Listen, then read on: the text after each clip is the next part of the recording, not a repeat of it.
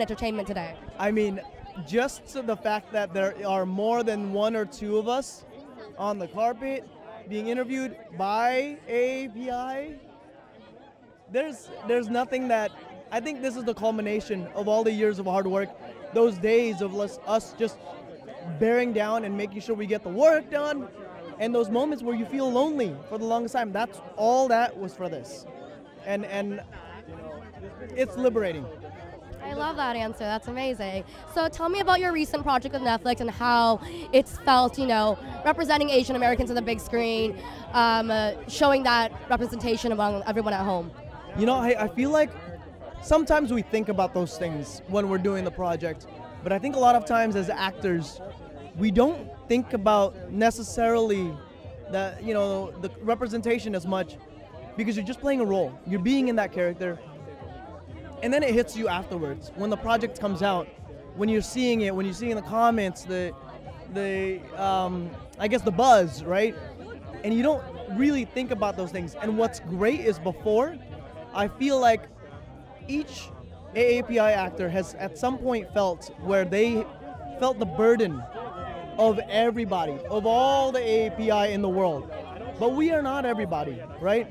And I think now, because there are so many out there, we're able to kind of relax a little bit and just work into our characters and not worry too much about everything, because just because my character doesn't represent you in a certain way, right?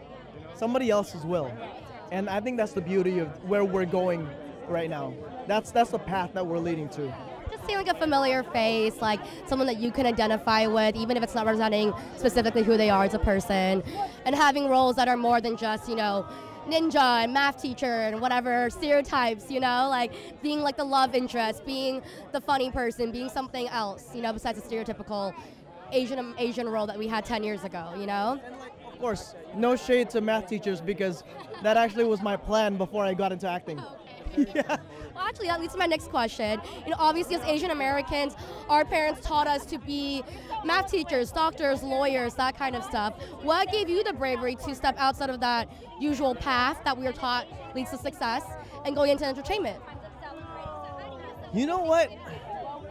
I mean, I love math. So I know that's very stereotypical, but to me, when I first moved to America, I didn't speak English, and I spoke math.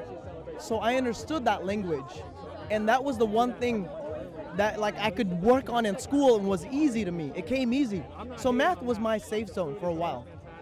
So I wanted to show, because I know a lot of kids hated math, I wanted to become a teacher that could show kids how math was fun in a certain way.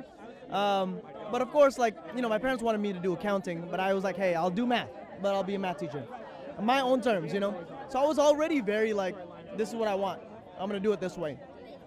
But then I started slowly getting into the world of acting, and the acting bug bit me, and I was like, all right, I gotta make the switch, because as an actor, I can influence, my classroom.